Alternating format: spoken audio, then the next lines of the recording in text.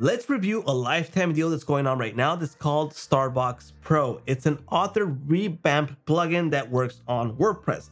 We're going to find out if it's worth it or not. So let's go check it out right now. What's up, everyone? This is the lifetime deal Starbox Pro, and you can grab it right now in the link in the description.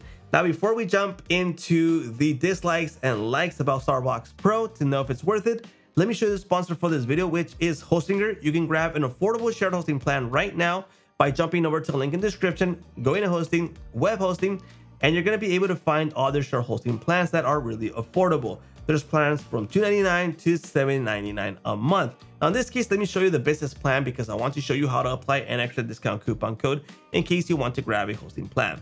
Now, in this case, it's going to ask you how many months do you want to pay in advance. I would recommend 48 months because you lock in the lowest price, lowest renewal price, and you're good to go for 48 months. Now, once you select the 48 months, you're going to view the price right here. But if you apply my coupon code, which is SAASMASTER, and apply it, the price is going to drop even lower. So $172.37 for 48 months. So you're good to go for 4 years. All right. Now, let's just jump over to the deal. So let's start off with the good and the bad about the lifetime deal. Good thing is it's a lifetime deal, pay once, use forever, and up to there is fantastic. Okay. But when we go into the actual deal terms, you have to consider that $49 is only one website. All right. So in my case, I definitely think that this is too expensive for what it can do. All right. Now I'm going to show you that in a bit once I jump over to my WordPress site where I have it installed. The good thing about it is that this one is brought to you by Squirrly SEO, which is a really powerful WordPress plugin for SEO purpose. So this might even get much better than what it can do right now. And basically they're starting off with this price. I would have really liked if this one started off at $29, $19 for what it can do right now. So I think it's expensive right now. Okay. If you need more sites, there's a double one, which I wouldn't consider for 5 sites. I would actually jump into the multiple for unlimited sites. I think this deal is aiming for the multiple deal with the unlimited sites for agencies, for developers, for people who want to resell this on websites that develop. And basically, they don't want you to buy this. That's my thought about this deal. They want you to jump over here. So definitely, I wouldn't recommend this if you only have a few sites and it's not as important for you to revamp the author section.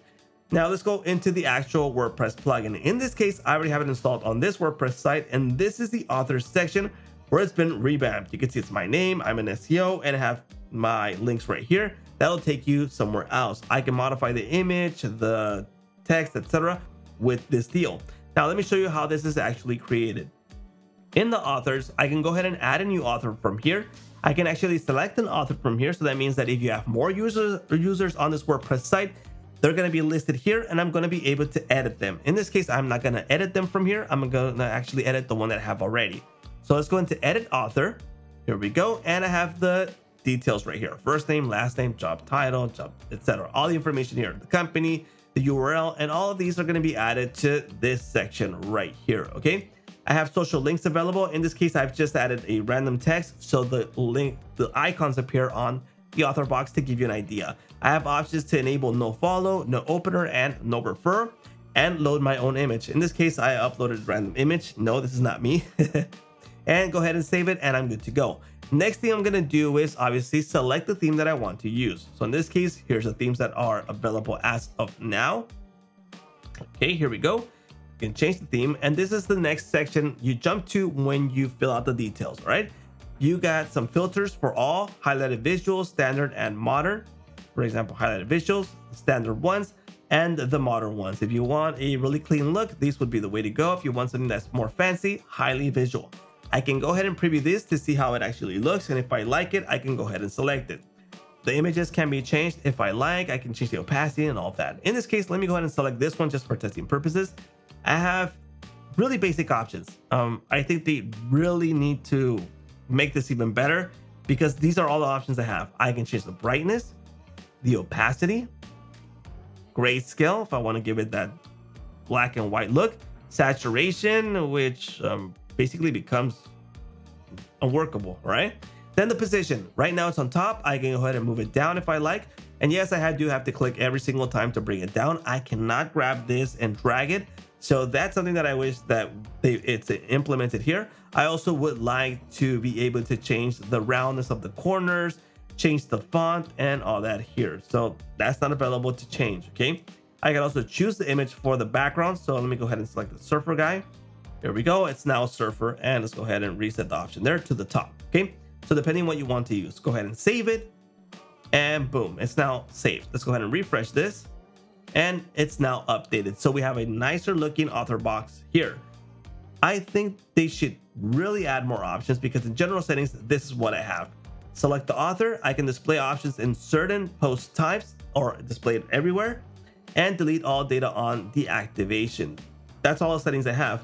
I wish they would have more settings as to where I want to position the author box, on the top, on the bottom. I would also like to see CSS here, where I can revamp the whole thing if I like to, and just see way more options than what it offers right now. So as I mentioned before, it really doesn't want to, I really don't get the sensation to buy the single or the double code.